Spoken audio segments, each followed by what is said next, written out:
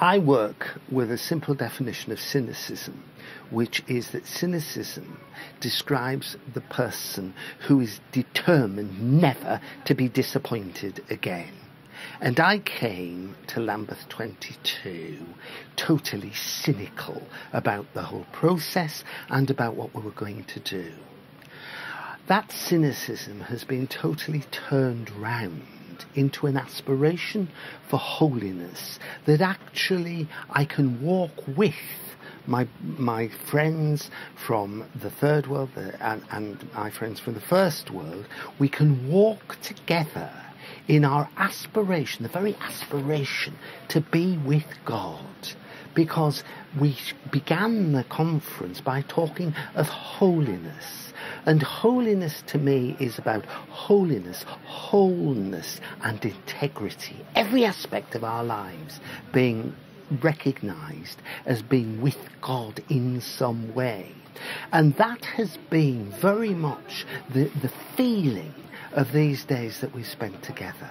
Obviously, one of the great calls was the call for reconciliation.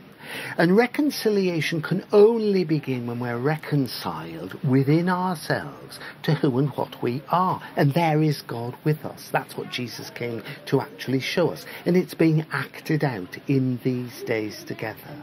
My own Bible study group, I have encountered people from Kenya who are facing the election next Tuesday, and they are in real danger when they get back of electoral being intimidated.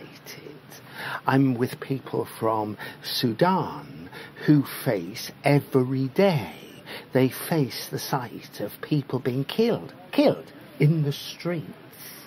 And I find that almost totally impossible to reconcile with my Christian faith until I actually remember that God is love and love does conquer all, and that is what Jesus Christ is all about. When we consider the call on human dignity, we are all made in God's image, and we walk together, we aspire to holiness, we aspire to reconciliation in our world. It seems so far away, and yet the very aspiration unites us in marching together. Just as last November in Motherwell and Wishaw, I met young people who were walking to Glasgow for COP26. Some of them had been walking for weeks. It had taken months years to actually organise the walk, but they were walking together. It now seems as though COP26 was so long away and it was such a different world at that point.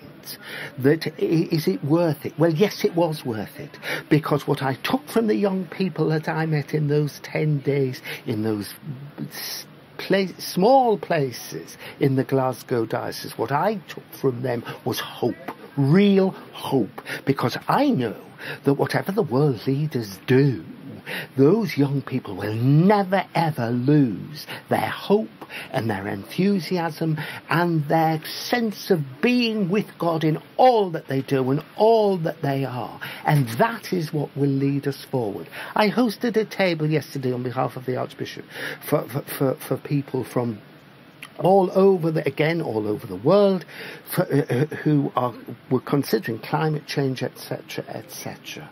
I have no idea really, except that I do notice in our own country the change in temperature, the gardens at Lambeth Palace were parched, absolutely parched. They obviously haven't had any water for months, never mind weeks. That brings the climate change home to me. But sharing on our table with people from India, Tanzania, we again have something in common in that we recognise, but we aspire to do something in our world, to walk together, to make climate change known, to actually take practical steps to stop it, etc. Small steps. But the journey of 1,000 miles, it's a Chinese proverb, the journey of 1,000 miles begins with a single step. And we took that step as a table at lunch yesterday together. We had a Westminster MP with us who was totally bowled over by the hope that people have that something can be done. We are not a legislative body here, a bit like COP26. We can call people to know God. We can call people to aspire to holiness, and we can call people to actually grow into the image of God with all those people with whom I'm surrounded and all that they represent at this conference. God is with us. Thank God.